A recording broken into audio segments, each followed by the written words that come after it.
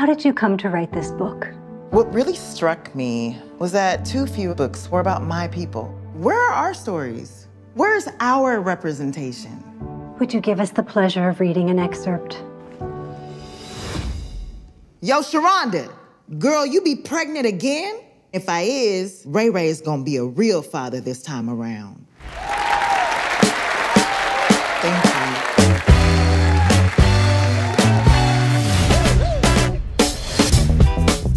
Monk, your books are good, but they're not popular. Editors, they want a black book. They have a black book. I'm black, and it's my book. You know what I mean. Look at what they publish. Look at what they expect us to write. I just want to rub their noses in it.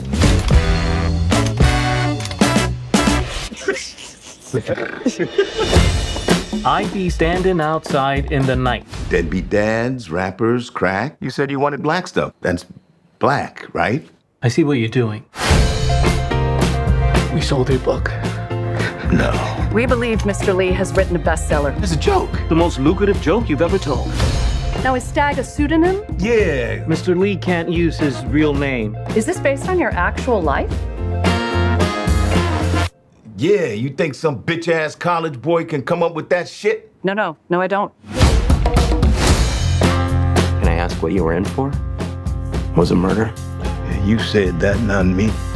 They ran 300,000 copies. Your books change people's lives. They're offering $4 million for the movie rights. Yes! The dumber I behave, the richer I get. This has gone too far. Stag Arley is still on the run from authorities. You haven't done anything. It's not like they can arrest you. Wish I could go back to not selling books. Is it bad to cater to people's tastes? People want to love you, Monk. You should let them love all of you.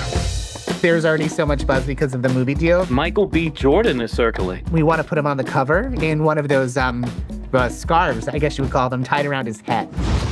A do-rag? Do-rag, that's it. Do-rag and a tank top with the muscles showing. Something called the fire department.